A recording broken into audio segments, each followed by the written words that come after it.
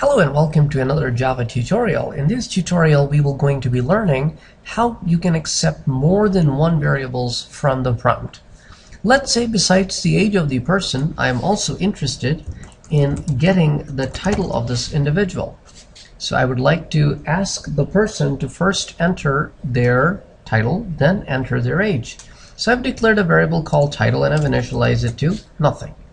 Then I'm going to be giving him the prompt and the enter statement. Now notice in the enter statement, since I'm accepting a string value, I could actually be using next line versus next int. Next int is for integer, next line is for string. Now just like I was displaying before the age, now I'm going to go about displaying title is, and I could be displaying the title of the person.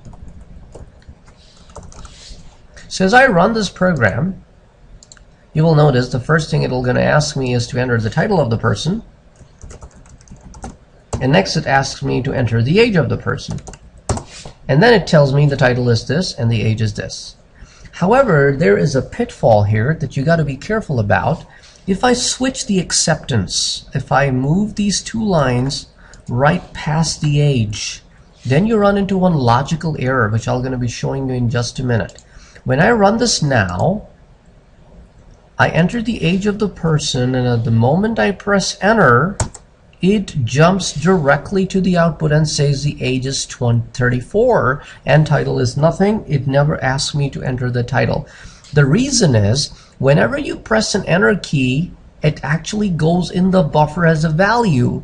If the next input is a string, then what it assumes it puts the enter key as a value for the next string. So the title's value is actually an enter key, and since enter key is not echoable on the screen, that's why you did not get to see any output.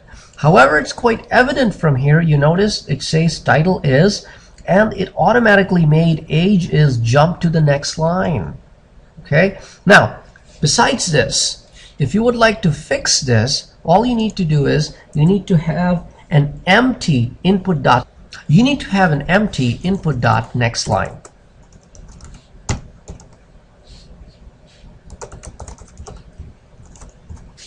What this will going to do is it will going to absorb that extra enter key that's been pressed. So the moment I play this now, it will going to ask me for the age of the person.